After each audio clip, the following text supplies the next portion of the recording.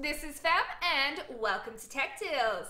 Hopefully by now, based off our first few tutorials, you would have had a chance to give streaming a go. If so, congratulations! Today we're going to talk about the next element that can really help engage and interact with your viewers. This is alerts and overlays. Now, alerts are reactive in nature. They only display when a viewer interacts with your stream. That is through following, subscribing, donating. Any of those elements can cause an alert to appear. Alerts are great as it does alert the streamer that an event is happening. It gives them an opportunity to thank that viewer. Overlays, on the other hand, are either static or periodic displays that appear on the stream. They can convey information, represent a game, or even just graphically enhance the stream's appearance. There are many providers of different alert and overlay systems. There are three main ones that streamers bring up when they first start streaming.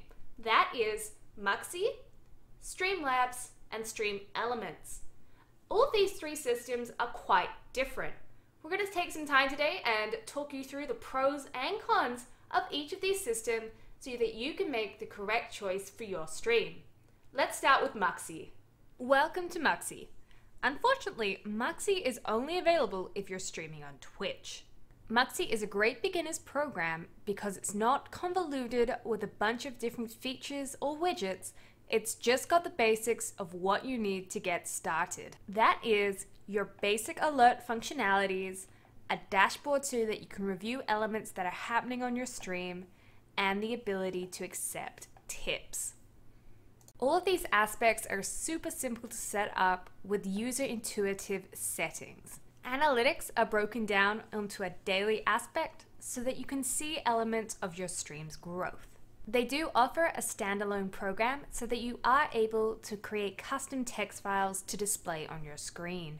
While Muxy is great because it's simple, if you're interested in really developing your stream in the long run, it may be just too simple. You may find yourself going to other websites looking for additional tools and features that Muxy does not have. Now, Muxy is a great alert provider. It's not convoluted with a bunch of different settings and is quite intuitive and easy to set up. Not only this, it also does the expert level of alerts very well with a very well developed CSS and HTML coding input. However, while it covers simple and advanced, the middle ground seems to be left out. There's not really much advancement from the simple level without going to the extreme of CSS and HTML coding. I feel like this is Muxy's biggest drawback, honestly. The other thing with Muxy is they really haven't added that much in the last year or two. Just their basics has stayed that way. Is this a bad thing? Yes and no. It's great because it's a good, simple platform where streamers won't get mixed up trying to set up everything at once, but it does leave you thinking, in the long run, if you're going to upgrade and add more elements, why pick it? It's great for the streamers who want a simple setup which just covers your very basics of a pop-up alert box and tipping functionality. If you think you're going to want additional features in the long run, let's have a look at some of our other options, starting with StreamLabs. Next up to the block, we have StreamLabs, previously known as Twitch Alerts. StreamLabs is the first program we'll look at that has functionality across multiple streaming websites. StreamLabs takes what Muxy does well and turns it up to 11. They have a deeper, more comprehensive analytics system, additional widgets to cover your overlay and alert needs, as well as additional functions including a standalone chatbot and a standalone streaming software that is fully integrated with StreamLabs. While they have all this additional extra functionality, with extra functionality comes extra setup and extra understanding of how to do everything.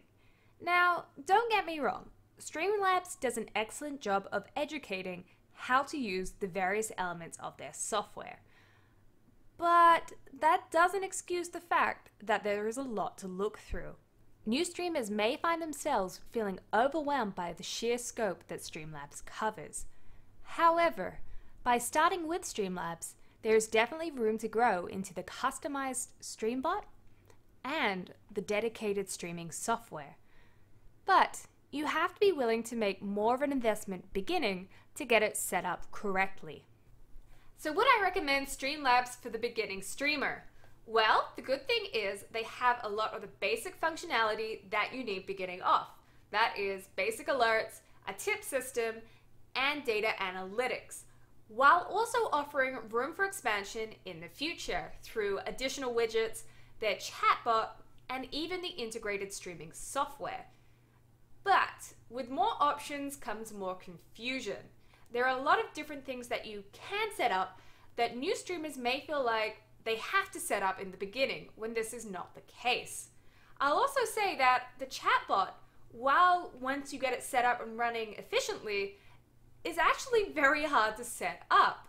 StreamLabs has documentation to help you set it up, but this alone is over 25 pages long. Yeah, that's a lot of information. While the expansion opportunities are great, it's definitely overwhelming with you having to do a lot of the setup work yourself. Is this a good thing? Well, yes and no.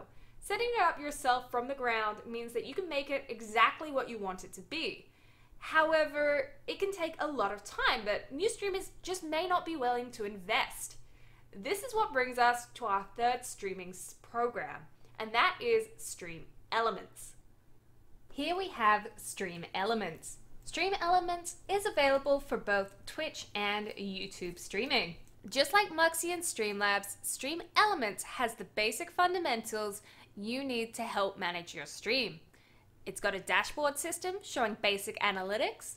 It's got a overlay system for your alerts and overlays. It also has a tipping system.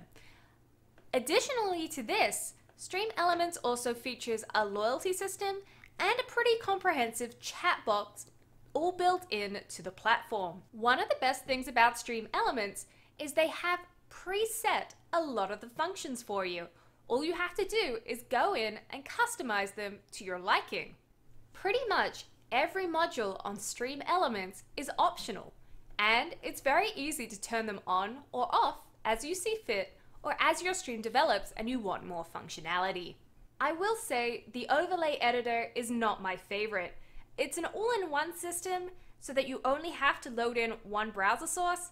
However, setting it up is just not the easiest thing in the world. If you are using their preset overlays, however, it does function as intended and is a little bit easier to navigate. StreamElements also does have built-in spam filters for aspects such as links, capitals, or emote spam to help prevent them in your chat.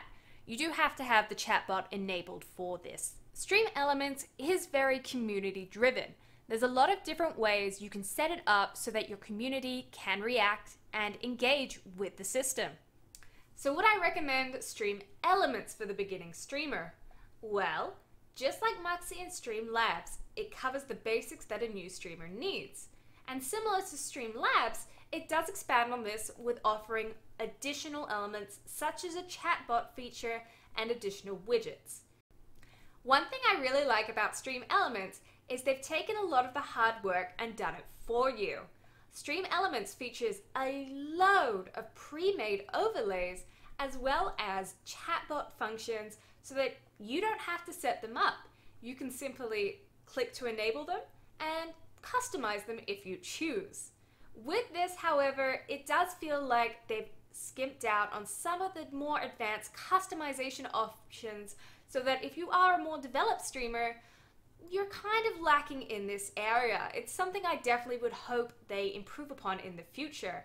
However, for the new streamer, having a lot of the hard work done for you is really, really nice. I will say there is one thing I cannot stand on StreamElements, and that is their overlay manager. While it's great in that you can set multiple different overlays, I'm really not a big fan of having all of your browser sources pushed into one overlay. The fact that this overlay creator is also not very well configured and all the settings are quite convoluted makes it quite hard to set up. And this is coming from someone who has 2 years experience in setting up overlays on stream.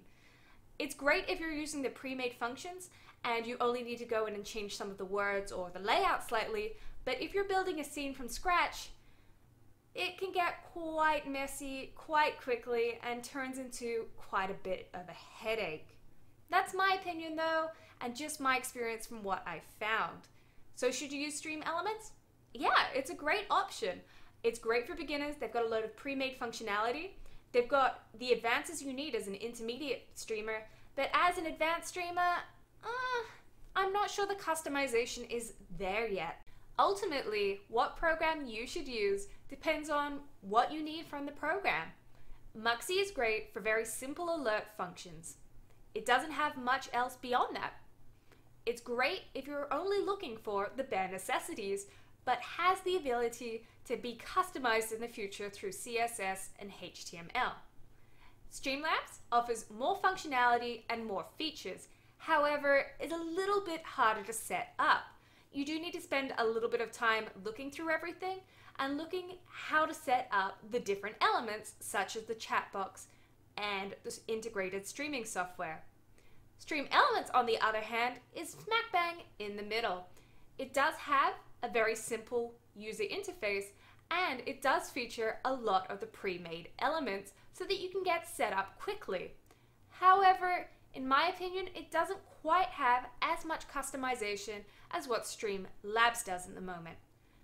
All in all, I think these three systems, and don't get me wrong, there are more out there, but these three systems cover the three main types of streamers: your very basic and clean streams, your more advanced and flashy streams, as well as the ones that are kind of in the middle. Hopefully that's helped you decide what program you should use for your stream. If you've liked this video, give it a thumbs up. If you've loved this video, share it with a friend.